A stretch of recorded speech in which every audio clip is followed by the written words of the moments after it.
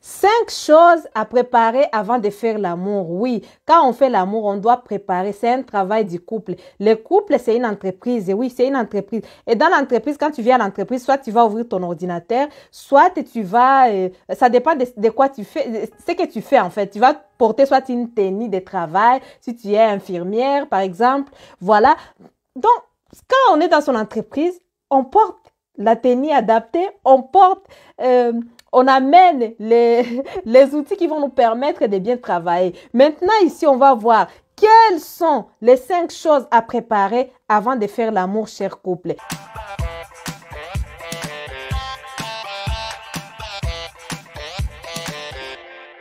Pour ceux qui ne me connaissent pas, je suis Laetitia, Joyce. Je suis coach en relation amoureuse, je suis également sexothérapeute. Et sur la chaîne, nous parlons de tout ce qui concerne l'épanouissement du couple et le choix des partenaires. Si c'est des sujets qui t'inspirent, n'oublie pas de t'abonner et puis d'activer la cloche de notification pour ne rien manquer. Regarde la vidéo jusqu'à la fin parce que chaque point compte. Partage-la autour de toi parce que si on partage, on n'est pas égoïste. N'oublie pas de mettre un j'aime pour permettre à l'algorithme de savoir que vous aimez les vidéos pour la propulser.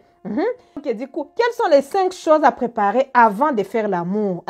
En numéro 1, c'est une ou 2 bouteilles d'eau. Vous savez, quand on fait l'amour, c'est comme si on était en train de faire les matchs. Et c'est ça, on est dans les terrains des matchs. Quand on est dans les terrains des matchs, ça arrive qu'on puisse s'essouffler, qu'on puisse se fatiguer, vous voyez? Quand on est fatigué comme ça, par exemple, on a fini un premier round, ou par exemple, même si on aura un seul round, c'est pas grave, ça dépend des hommes. Je vous dis qu'il y a des hommes qui ne peuvent pas faire 2 rounds. Il y a des hommes qui ne peuvent pas... à cause la période réfractaire, allez regarder la vidéo sur YouTube, j'ai parlé de ça. La période réfractaire est tellement longue à tel point que lui, il ne peut pas faire 2 rounds, mais il peut quand même continuer à te satisfaire, à te faire plaisir, même s'il ne va pas aller jusqu'à la pénétration et à l'éjaculation, pardon. Donc, du coup, quand vous êtes dans ces rounds, vous êtes dans les terrains, vous êtes en train de faire l'amour, les rapports, à ce moment-là, vous aurez besoin de boire de l'eau une fois que vous aurez fini. Quand vous allez finir, c'est pas la peine que quand vous finissez, directement, toi, comme tu n'as pas prévu de l'eau, directement, tu pars. C'est à ce moment-là que tu descends au frigo à la cuisine pour chercher l'eau. Non. Avant tout, il faut préparer tous les matériaux qui vont vous permettre, en fait, de bien bosser dans votre entreprise qui est les couples pour maximiser les chiffres d'affaires. Il faut bien maximiser les chiffres d'affaires. C'est quoi cette histoire d'aller chercher à côté, vous voyez? Quand tu vas chercher, tu vas perdre ton mari. Ce n'est pas une bonne chose. Ta femme, c'est dans les 2 sens. Donc, l'homme peut préparer ou la femme peut préparer, vous voyez? Une bouteille d'eau, oui. Une bouteille d'eau, c'est vraiment très important. Deuxième des choses, c'est une petite collation. C'est-à-dire que quelque chose que vous pouvez grignoter. Vous savez, quand vous avez fini de faire l'amour, à un moment donné, c'était tellement doux. Ça va vous arriver que vous allez commencer à parler, à rigoler. À ce moment-là, quoi de mieux que si tu as, par exemple, un raisin, c'est un fruit que tu manges et tu embrasses encore ton mari ou ta femme avec ses raisins, ou bien vous avez les biscuits, vous êtes en train de partager, ou bien vous avez la pomme et une fruit. Moi, je préfère que ce soit les fruits, en tout cas, parce qu'il faut privilégier une bonne alimentation dans un couple. C'est favorable pour la bonne sexualité. Une bonne sexualité, ça va avec une bonne alimentation. J'ai fait la vidéo dessus que j'ai mise sur YouTube. Allez la regarder. Qu'est-ce que vous devez manger? J'ai parlé de thé au gingembre, tout ça, tout ça. Évitez tout ce qui est gras, trop salé, trop sucré, tout. Tout ça, ce n'est pas bon pour la bonne sexualité. C'est vraiment très, très, très, très important, les amis. Il faut bien manger.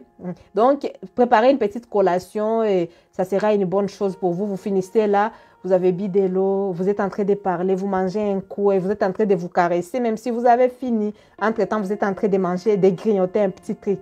Donc, ça fait tellement du bien. L'avoir une amitié comme ça, l'amitié comme ça, quand on est en couple, le chiffre d'affaires sera maximisé.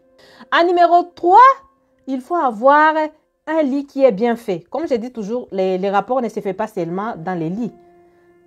Oui, mais ça se fait aussi dans... les rapports se font aussi dans les salons, partout. Ça peut se faire partout, en fait. Partout. Donc, du coup, il faut préparer. Il faut que les lits soient bien faits. Que vous ayez les oreillers là-bas. Parce que les oreillers vont vous aider à bien vous positionner dans les positions Oui, il y a beaucoup de positions à faire. Hein. Surtout quand on est encore jeune, il faut en profiter. Parce qu'à un moment donné, vous allez devenir vieux. Quand vous deviendrez vieux, vous ne pouvez plus faire ces positions-là. Comme vous êtes encore jeune, quoi de mieux que d'en profiter? Quoi de mieux que de faire ces positions-là? Comme ça, au moins, vous êtes encore jeune et que vous avez la force. C'est pour éviter de regretter plus tard. Oh, quand j'étais jeune, je ne le faisais pas et pourtant j'avais la force. Ça sera trop tard. C'est aujourd'hui que tu peux faire ces positions-là. Tu as encore la force. Donc, il faut mettre bien les oreillers, faire très bien son lit, que tout soit bien rangé et c'est nickel. Numéro 4, ça va être des serviettes. La serviette, ça dépend. Soit vous avez des serviettes jetables ou soit vous avez des serviettes lavables qui sont fins, qui sont adaptées par rapport à la partie intime. Tout simplement parce que quand vous allez finir, ce n'est pas au moment où vous allez finir que les rapports est fini. À ce moment-là, vous commencez à chercher. Je vais m'essuyer avec quoi? C'est à ce moment-là qu'il y a ceux qui vont même prendre les draps. Ils prennent les draps directement, ils essuient avec les draps. Les autres vont prendre n'importe quoi, même un petit truc sale pour s'essuyer avec ça. Pourquoi vous faites ça?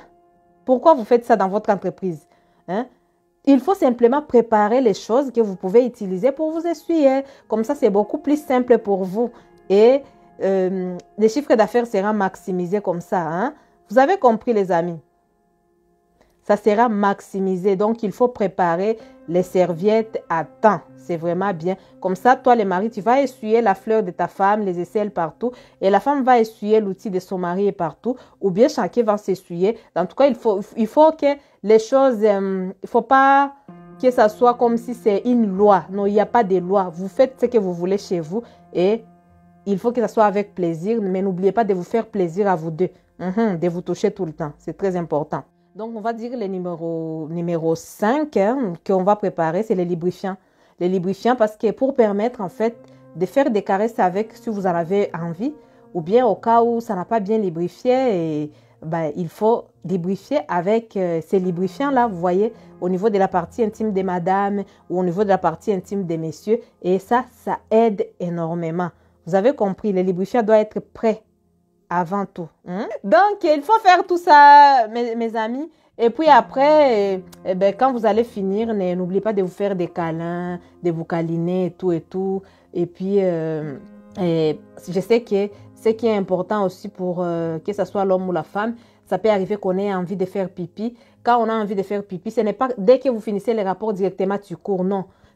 Tu câlines d'abord ton mari, tu câlines ta femme, et vous faites des baisers et tout et tout. Donc, vous êtes en train de vous jouer un peu, vous mangez ses fruits, vous buvez de l'eau et tout et tout. Vous vous faites plaisir. À ce moment-là, tu vas, bébé, je vais faire pipi. Tu vas faire pipi parce que c'est important aussi de faire pipi. Ça permet aussi surtout pour la femme, ça permet de ne pas avoir les infections urinaires. Voilà, donc quand tu fais pipi là, parce que vu que l'urètre est stimulé pendant les rapports sexuels, donc ça va permettre de retirer, de vider les toxines qui étaient entrées dans l'urètre à ce moment-là. Donc c'est vraiment très important. Dites-moi maintenant ce que vous en pensez en commentaire. Dites-moi, j'ai oublié un truc peut-être. Bon, je ne sais pas. En tout cas, la radio, on avait parlé dans une autre vidéo pour la radio. On avait parlé de plein de choses, de la lumière. Vous savez déjà qu'il faut varier des lumières chez vous.